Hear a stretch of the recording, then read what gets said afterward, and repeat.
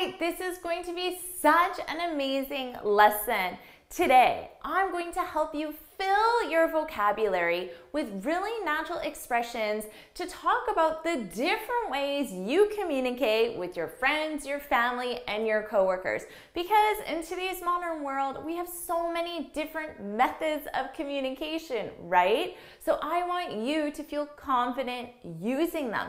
And you're going to learn how to use these methods of communication as both nouns and verbs, okay? This is very important. This is something that native English speakers do all the time, changing verbs into nouns and nouns into verbs.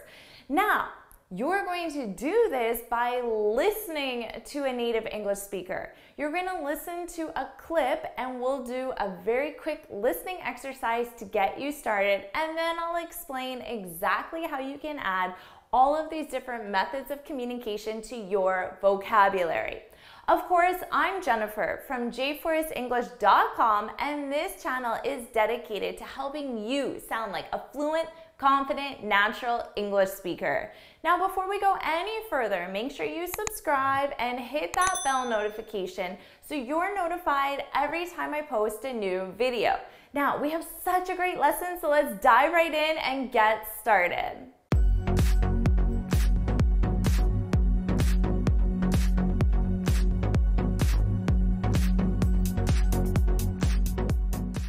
This is going to be such a great lesson. I'm really excited for you. Now let me give you some context. We're going to watch a very brief clip of a millennial attending a job interview with a baby boomer. If you don't know what a millennial and a baby boomer are, they're people from different generations. So they're very different ages, okay? And just imagine what it would be like to have an interview with someone who just graduated from university and someone who's about ready to retire. Very different worlds they're coming from, right? So this is a clip that I use with my students in the Finally Fluent Academy to teach them lots of natural expressions, phrasal verbs, and help them feel really confident sounding like a native English speaker. So here's what we'll do. I'm going to play a very brief portion of this clip, okay? And in this clip, Amy, the young lady, Amy is explaining why she cannot start work at 8 o'clock in the morning, okay? So, listening exercise, here is part of the clip, and I want you to fill in the blank. I'll play it 3 times. Warning, Amy, like most millennials and many native English speakers, Amy speaks very fast, okay? So this is going to come at you very quickly. So get ready. I'll play it 3 times and put your answer in the comments. Okay, here we go. I Skype with my French boyfriend in Paris until like 3 in the morning. I Skype with my French boyfriend in Paris until like 3 in the morning. I Skype with my French boyfriend in Paris until like 3 in the morning. So, did you get it? That was fast, wasn't it? Really fast. But I'll be honest with you, that is how many native English speakers talk. And that's why it's so important to study native English speakers and get comfortable with this natural pace, okay? Because that's what it's going to be like when you're having conversations in the real world. So, here's what Amy said. Did you get some of this at least? Maybe you got our key word, which was Skype. Skype is a method of communication. I don't know about you, but I use Skype all the time. I Skype with my friends, I Skype with my students, I Skype with my family. It's one of the methods of communication I use a lot. Now, you may not have noticed, but I just used Skype as both a noun and a verb. Maybe even go back that last 20 seconds and listen to that again. So that's what we're going to talk about now. We're going to talk about the most common methods of communication and how you can use them in both noun form and verb form. So let's jump onto my computer and I'll use the explanation that I prepared for my students in the Finally Fluent Academy. Here we go. I Skype with my French boyfriend in Paris until like 3 in the morning. I Skype with my French boyfriend in Paris until like 3 in the morning. So here, notice she's specifying in the morning. Now, would this be AM or PM? AM, right? So she could have said until like 3 a.m.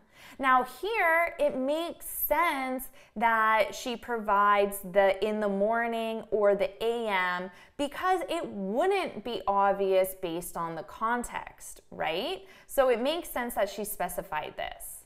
And here we have a word filler. We can just get rid of that. Now, I want you to notice this. I Skype with my French boyfriend. What is this here? Is this a noun, a verb? What do you think? So this is a verb. We're using Skype as a verb, okay? Now what verb tense is she using? All verbs are in a verb tense. So what verb tense is she using here? Do you see it? Present simple. And why? Why is this in the present simple? Because she's letting the baby boomer know that she Skypes with her boyfriend as a routine action. Now, this is something we do in English a lot, and that's very natural, is to use our methods of communication as verbs, okay, instead of nouns. So let's take a look at some of the common forms of communication and how you can use them naturally in sentences. So here, notice, these are all verbs, all of these, because we have subject, verb. I texted, I messaged, I IM'd. This stands for instant messenger. I IM'd. I Skyped, emailed, FaceTimed last night. So all of these are in the past, right? I texted, messaged, IM'd, Skyped, emailed, FaceTime. So you'll have to take some time for the pronunciation of these because they all end in ED. Now, if you want to use the noun, you could say, I sent him a text or I sent him a message. Now here, because it's a noun, we have an article. But when we get to IM or email, it's a vowel, right? So we need an as our article. I sent him a text, I sent him an email. Honestly, this one is way more common for native English speakers, but you can definitely say this one too. It doesn't sound awkward or anything like that, but just is very common to use it as the verb. Now, depending on the mode of communication, you could also use chatted. And here, notice you chat with someone. I chatted with him on Messenger, on Facebook, on Skype. So when you chat with someone, it implies more of a direct two-way communication back and forth, at the same time. Whereas an email, you send an email, 30 minutes later or even 24 hours later, you get an email back. So it's not as instant. If it's instant, you could use chat with someone on, okay? Now, you could also say we talked on Facebook. This would also imply an instant back and forth. We talked on Skype, we talked on Messenger, we talked on IM. Either one is fine.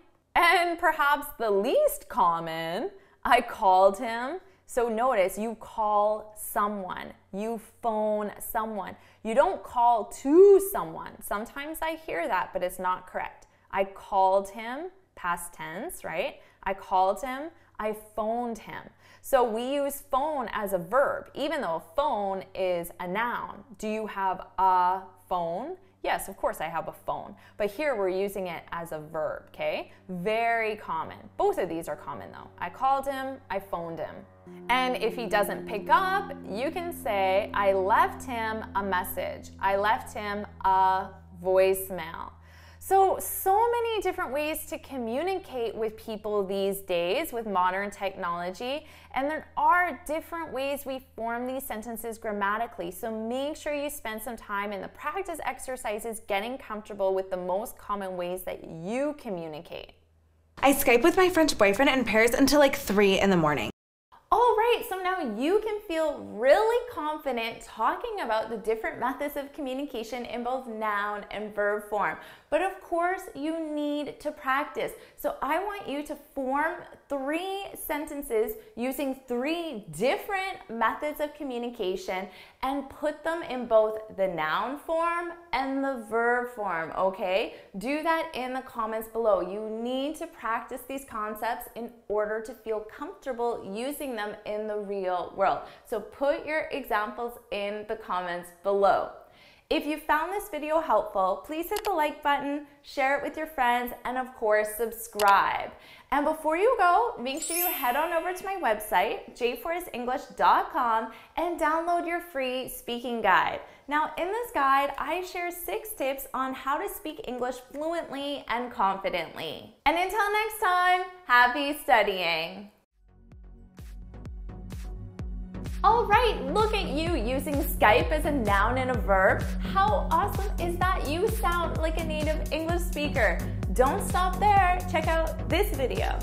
And don't forget about this video. And make sure you subscribe. And until next time, bye.